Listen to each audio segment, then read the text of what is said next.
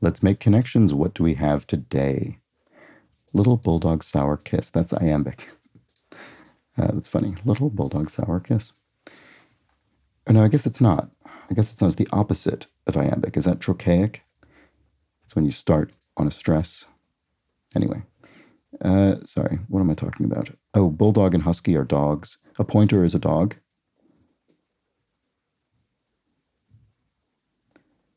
No. Maybe, no? Is that a red herring? Because I also see husky and horse. Your voice could be described as husky or hoarse or rough. If your throat is sort of irritated, perhaps. Gruff. This feels like a category. So I wonder if that dog thing must have been completely red herring in there. A different animal. So yeah, I mean, there's vocal fry, but I don't think that's part of this category. So I think this is probably it.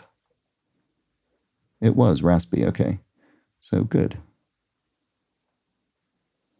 What else do we? Oh, stout and porter. These are sort of style. Oh, amber. These are styles of ale. So you could have a stout, a porter, an amber ale, a sour. There we go. These are beers. Yeah, I don't see any other possibilities there. I'm going with that. Ale styles. Yes, good. Oh, little ring, middle, pointer. These are fingers. These are, yeah, your little finger, your ring finger, your middle finger, and your pointer finger. So then what are these? Horn, bulldog, kiss, fry. Air horn? Air fry? People love air fryers these days. Air kiss? Air bulldog? No, never mind. That's absolutely not correct.